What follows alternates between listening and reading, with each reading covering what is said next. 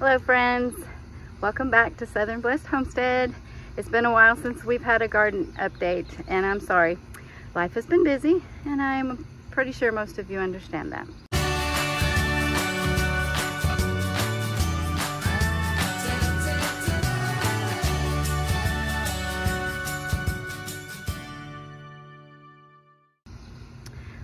So I'm going to take you on just a little bit of a tour. Hopefully I won't ramble on too much, but if you've watched our garden tours before, you kind of know where everything is. And so I guess I'll just show you how much things are growing and what's going on. So follow me. All right, over here it seems like the cherry tomatoes going on my trellis, and the beans seem to be doing pretty well. They are they're grasping everything pretty good, and we've got some beautiful tomatoes over here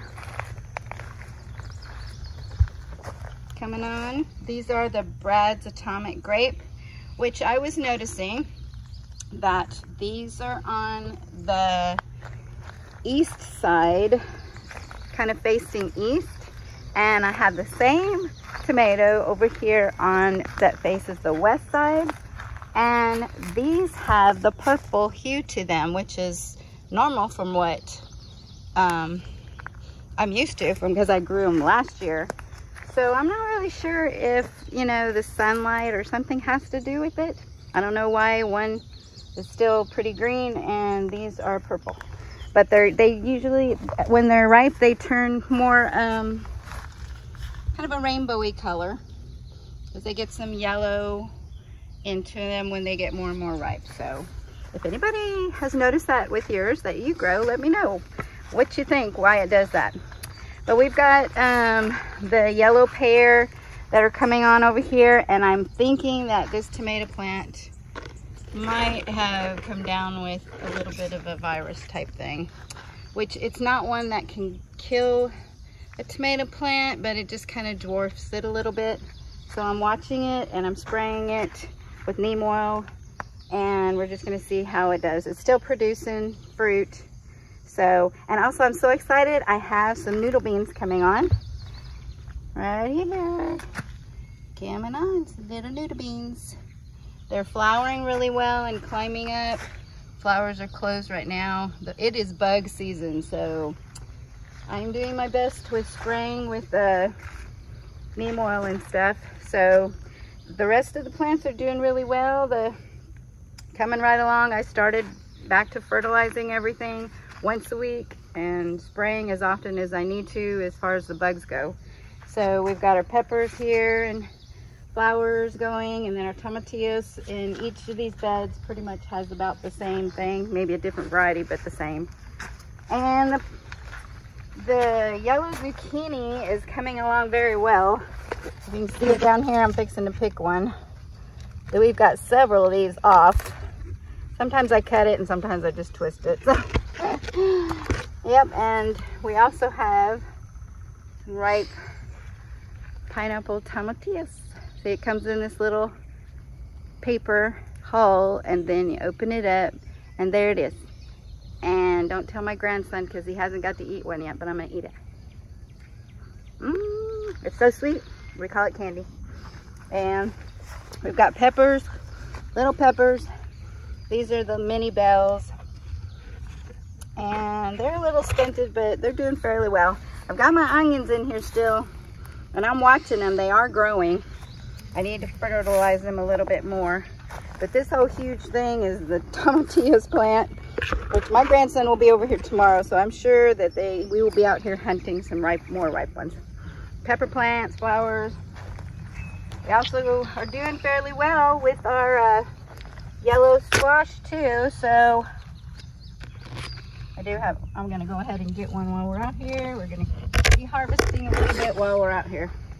So we have some beautiful squash. I like to get them, you know, fairly medium or small, so they fry up really well, and that's the way my family enjoys them. So we're going to I'm passing these along to my family as well, so we're enjoying this.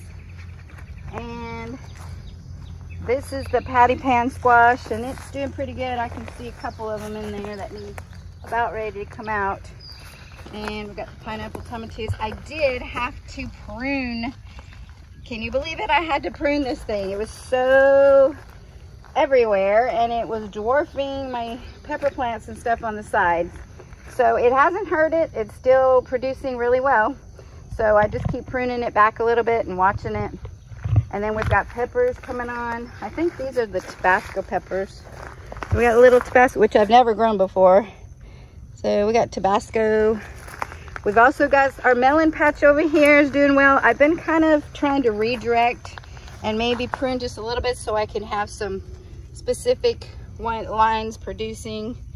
But they're hidden everywhere. And I'm so excited. We're gonna have us some melons, hopefully. Yep, and they're all doing pretty good. Our grapevine is doing fairly well. This was an old Walmart save from the destruction. We've got a little bit of grapes down here, but this is just our first year, so it's probably not going to do a whole lot. You know, it's not going to do a whole lot this year. And I have my moringa plant, and I need to put some mulch down in here, but I put the leftover squash things in there just to keep it from getting too dried out. It has been so hot in the 80s and 90s, low 90s. It gets hotter, and we're still gonna be hotter. But we're having to water things that are in pots because it gets too dry. So down this little path, we've got all the flowers, different kind of flowers coming up. I've got some 4 o'clocks that are planted. They're coming up. I can't wait to see this when it gets bigger. But here's my echinacea flowers, doing really well. I just saw that Andrea from VW Farms put a video out about echinacea and how to use it. So y'all go check out VW Family Farms and Andrea, and she'll tell you how to process and use that echinacea. Oh, my zinnias are doing really well. Oh, that bumblebee. He's crawling on the ground. I don't know if there's something wrong with him. I don't know why he was crawling. Anyway, the adventures of going in your garden. Okay, the watermelons are doing pretty well. Like I said, it's been dry, so I need to mulch around some of this a little bit more and fertilize. Oh yeah, we got a little one over there too. Yep. I've been trying to harvest a bunch of my chamomile so I can have it this winter. They're so pretty. I love it. And the Malabar spinach is getting eaten up a little bit with some bugs, but it's not too bad. My little wild Mary's tomato plant, little cherry tomatoes is coming on. They're so cute. I've never grown these before, so they're supposed to be little small, little balls, little ones.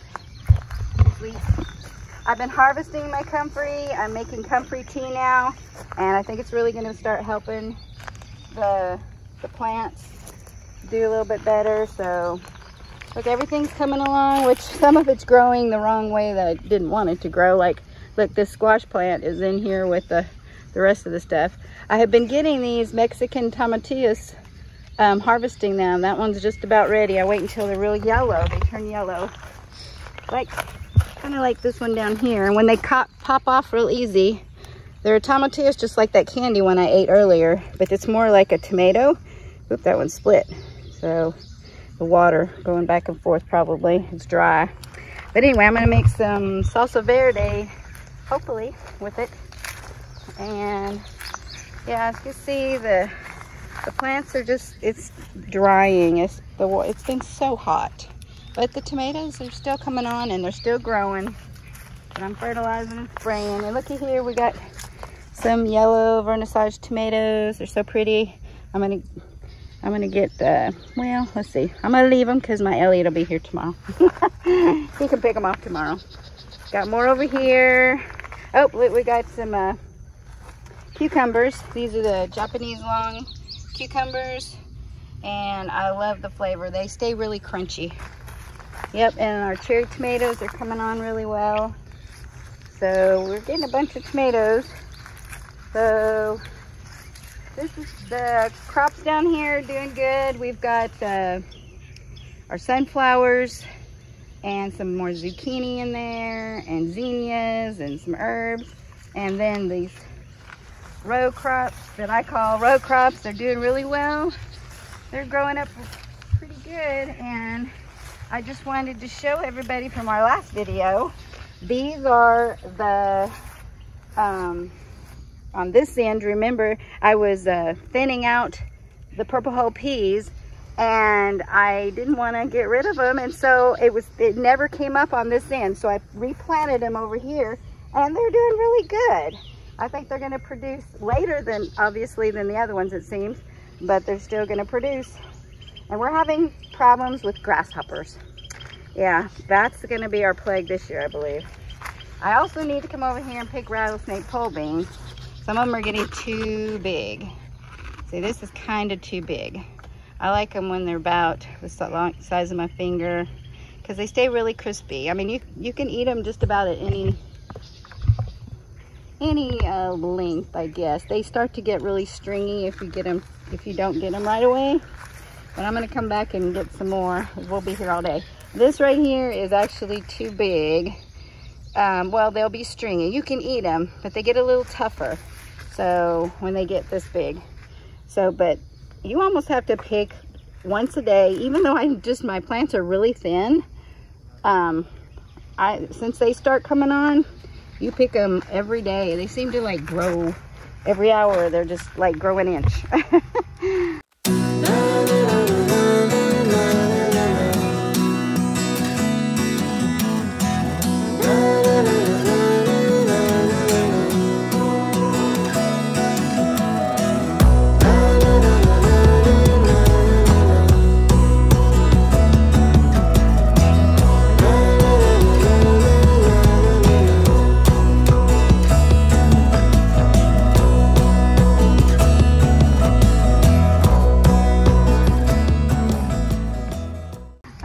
So I put in some more basil and some flowers. I've got some marigolds coming up here. This is just kind of my odds and end row here, but I've got, these are my Samson Farms okra challenge okras, and they're doing pretty good. This one right here has been eaten up by grasshoppers. I know that's what it is. Look right here too. This one's been shredded, because when I come over here to water, I've jumped them. They jump them, so I know they're around here. But I can't wait. They're fixing to flower. They're coming on where they're gonna flower. They're so pretty. Okra flowers are really pretty. But the tomatoes and stuff are going really good. I've got the peppers.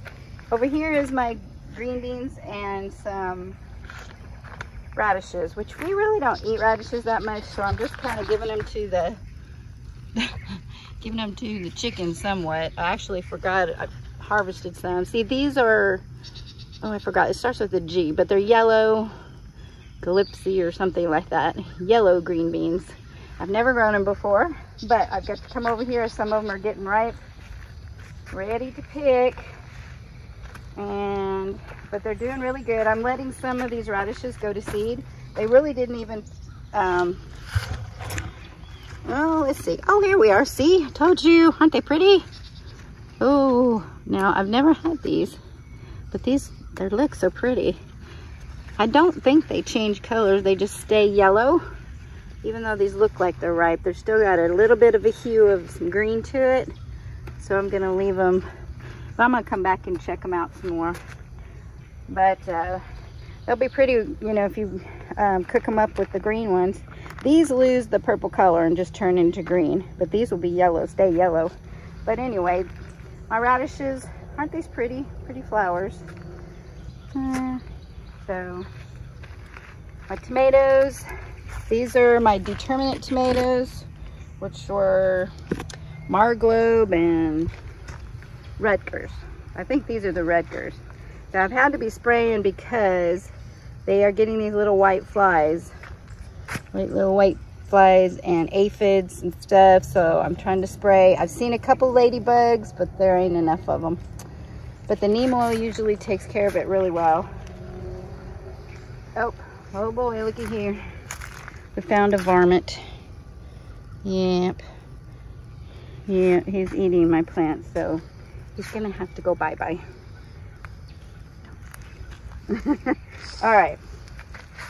So. So we got the squash. Oh, my azuki beans. They're fixing to flower. They're flowering. Aren't they pretty?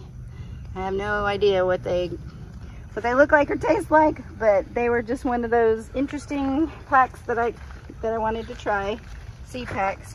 Pan squash. This one's doing really well, taking off, and the others are still doing good. So far, we've eluded the squash bugs. I've been coming out and checking underneath the leaves. There's been one or two here and there, but these are so pretty. Look at the packs of tomatoes that are coming on, the little sets. They're supposed to be white cherry tomatoes, but I have the same plant on the end, and for some reason it turned red. I don't know.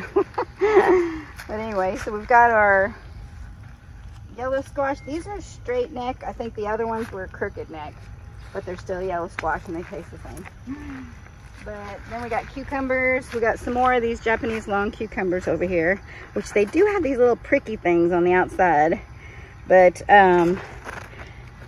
they kind of hurt, but they come right off and they taste great. But see, oh, there we go. See, I don't know. This is so weird. I grew these last year and they were white, and it had a little bit of a hue to a yellow to them, but this time they're turning red. So that makes me wonder. I don't know what I planted, but we're supposed to be white. All right. These wildflowers, I can't even get through here. We gotta back up. My pepper plants are doing fairly well. I'm still needing to fertilize some more, but as you can see, they're still kind of puny, but they're putting on flowers and stuff. The different varieties, I'm seeing what's gonna grow good and what's, not. These have a little bit of insect problems, but they're still edible, so it'll be good. And these are the purple, oh, I forgot the names of these things. What are these? Purple beauties. And I'm not sure, those are odabells right there. These are purple beauties. So they're all putting on, and I've picked a couple of peppers already, so we've been eating them. I think this might also be from the sun, some of these weird colors and stuff that's on it, but I have a surprise to myself. This is sun right here. I'm gonna have to go ahead. That's from the sun. It's been so hot, so I'm gonna go ahead and get that one because the other side's good. Okay, look at these two plants. These are supposed to be the same thing. They are not the same thing. And I don't know how that happened, but this is supposed to be a chocolate beauty, both of them. But I'm pretty sure that this is a habanero, which means my chocolate beauty may have a little bit of a kick to it. But these are the chocolate beauty as well over here, and see how pretty that's turning. And that one over there isn't, so I have no idea what happened. I got zinnias in different places. Yep. Thinking about Zach Stivers and his zinnias. I got them everywhere too. I love them. Yep. I think they're a jewel of the gardener. All right, the regular tomato plants, the ones I have for mostly sauces, are doing pretty good. We'll go through here and show you all the tomatoes that are coming on. We're still working on the trellis. Yep, and they're growing really big. So I've got to, I've been trying to wrap them around, so you can see the line. They're wrapped around and I've been trying to get the little suckers off so they'll stay one stem, but I'm not out here enough. It just, they're growing pretty fast. And some of them have aphids and stuff problems. Ugh. Anyway, these are the pink ox heart. They are really cute. They have a little point to them. I say cute. I'm a girl, okay? I think stuff's cute. Anyway, but they taste really good and they're really meaty. So they make really good sauce and they also make great slicing tomatoes. But the rest of these are coming on pretty well. You can see the big groups of, some of them got bug problems, I can tell. But I've got quite a few that are coming on. Bunches here. You know, I used to have markers down here and I don't remember what's what now. Some of these, can't see my markers anymore. But, yep, I got my marigolds everywhere, different flowers and herbs planted in between the tomato plant. But I think over here, somewhere is some Bonnie's Best. And a caterpillar got this, but it didn't go all the way through, so I went ahead and left it on there. But the tomatoes are really full. Look at those down there. Yep. So, yep. Quite a bit of really good. These are huge over here, and I don't even know. I'm not really sure what kind it is. I'm gonna have to look this back up again. But, oh, I think there's some caterpillar damage on one. Ooh, gotta watch out for them when they're this close together. There's a little bit of damage. I can't show you, but it's not all the way through, so it's not eating it. But over here are the Gilbertos, and I've got to check them. The watering has been sporadic, but that right there is blossom end rot. So that tomato is no longer any good. So you got to get rid of it. And so you need to check the bottoms of your tomatoes real well. But this becomes chicken food. Yep.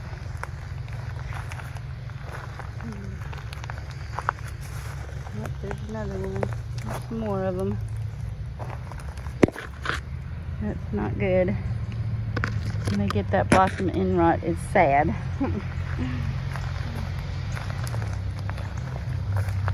But they're doing pretty good. These down here are the triple L crop, which usually has huge tomatoes. So I'm watching these. You need to keep them really supported. And over here is supposed to be the beefsteak. So they're coming on pretty good, but a couple of the tomato plants were damaged from the storm, but they're coming back pretty good.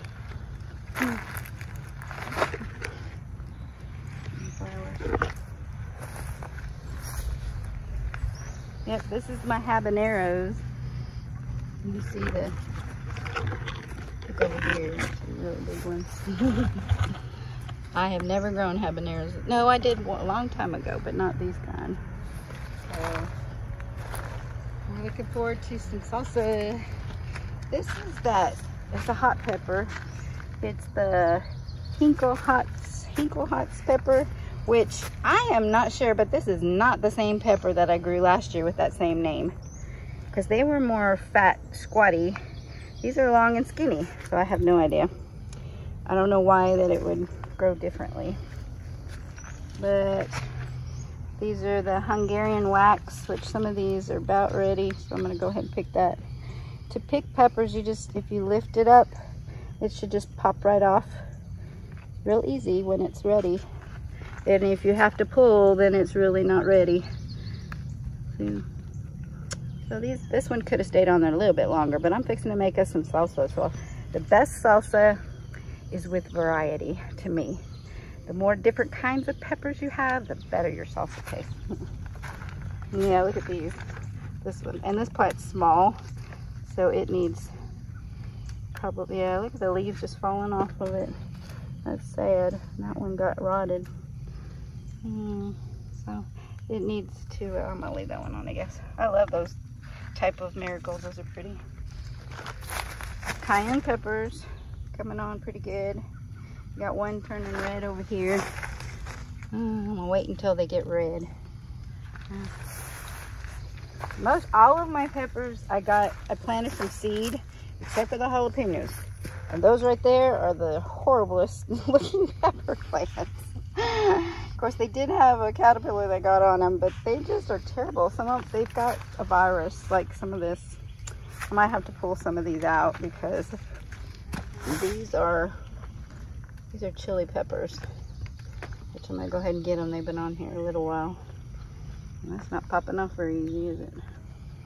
Yeah, it might not want to come off just yet. That one did. It's a little bigger than the other ones. It should pop right off. Maybe, yeah, I'll have to cut that one off. Those are called big gems, so they can get bigger. Well, that's about it. Garden's growing pretty well. So tell me what you think. Thank you for stopping by. Hope you enjoyed my little stroll. Really fun when you get to start eating out of your garden and eating the rewards from all your hard work. So that's what we're going to be doing. And we have been enjoying squash and stuff like that. So we're thankful that God has blessed us through all our hard work. Thanks for stopping by. God bless y'all. Have a great day.